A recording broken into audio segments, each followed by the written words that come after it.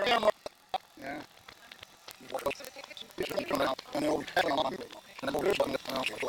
That, and we'll just picture that. This is actually right now. See the forwards. Up them, go up and right. I just so they come up the tree top. I just had them people, they'll put them and we're on your button. And I lay down with a lump out, and also got back to the button, and do it in the car, up and off where we hit the button, put your hand on the road, leaving the whole 45 miles. So you look at the button, I'm not allowed to 4 feet.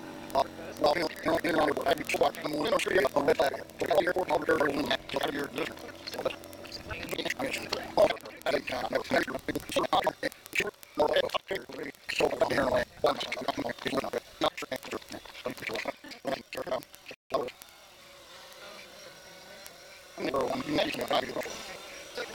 Actually, when I got a certain amount of money, I do something right now. But I'm just going to certain amount of information. I think there's a lot on from our sort of you know, some and that's what I'm going to do now. No,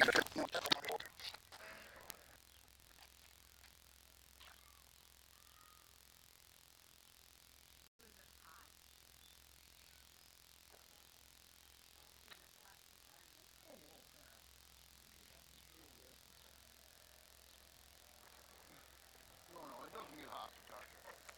Well, the motors actually, I mean, if the motors were stressed, like let's just say for an example, I came down and crashed and it went like this. Well, with the motor still running, it's going to try to spin this, but it can't. So that motor's going to burn up. And when that burns up, that baby gets hot. It gets so hot that it'll actually melt through the housing. It'll get that hot. But these are real simple. This one here, I just got last week. But I had the Phantom 3 for about a year. This is the Phantom 4. This is a brand new version of the Phantom choppers. Let me put this on here a minute so I don't wreck anything. And I'll show you here. It just helps protect the camera in transit and or whatever you're doing. So just snap that on like that. Now I don't have to worry about it, see? And then the battery just comes out like this. And then I got the charger at home, but you just plug it in there and the battery charges up. And the battery's got about a 30-minute flight time. These are real nice. They just snap on like that. They just snap on and snap off, which makes it real nice. The old one, the Phantom 3, you had to screw them on. And the sad part about that was, even though you screwed them on and you thought you had them on tight, you could get it up in flight, and if it wasn't on real tight, if you didn't tighten it with the wrench that you're supposed to do, you could be up in flight and all of a sudden lose your propeller. And if you do that, just forget it. You're going to have to go buy a new drone because this thing's going to fall from wherever it is. It's going to fall all the way up and crash. You know, so if you're on cement or anything hard, I mean, it's just going to smash it off some smithereens. But it's got a flying range just the way it sets of 5 miles. Okay. However, if on that I have, let me shut that off too. On that I have a set of parabolic antenna covers that if I put the antenna covers on it, basically all it is it's a horseshoe shaped thing that fits on the antenna like this, and the inside of it is copper. The outside is plastic.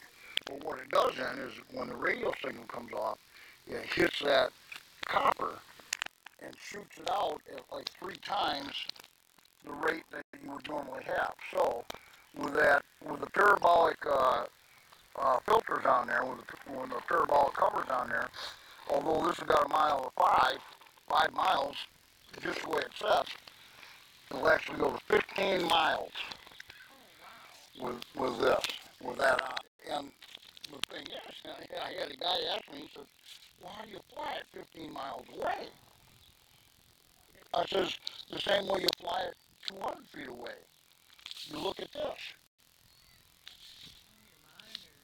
because this is giving you a camera shot of where the chopper is. I mean, it's basically like I'm sitting right here. Right. Okay? Yep. And so if I want to know where I am, I can turn the chopper or I can turn the camera.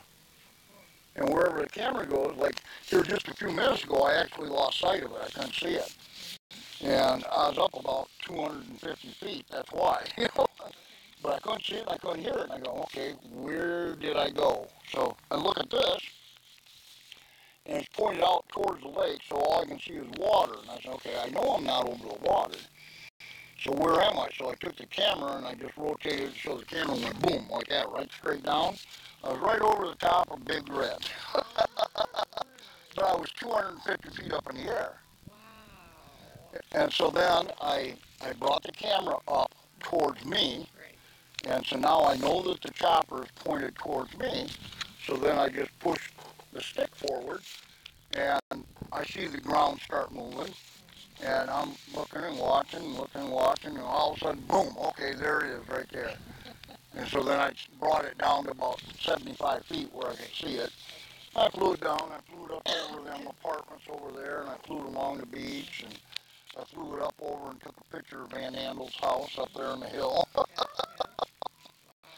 But yeah, then I can take the video now and I can put it on my computer and play it. But it should be live on YouTube right now too. So I mean, I should be able to go to YouTube and find it on YouTube. But see, here's all the different settings you can get on it. You know, I mean, it's I can't see past my nose without them.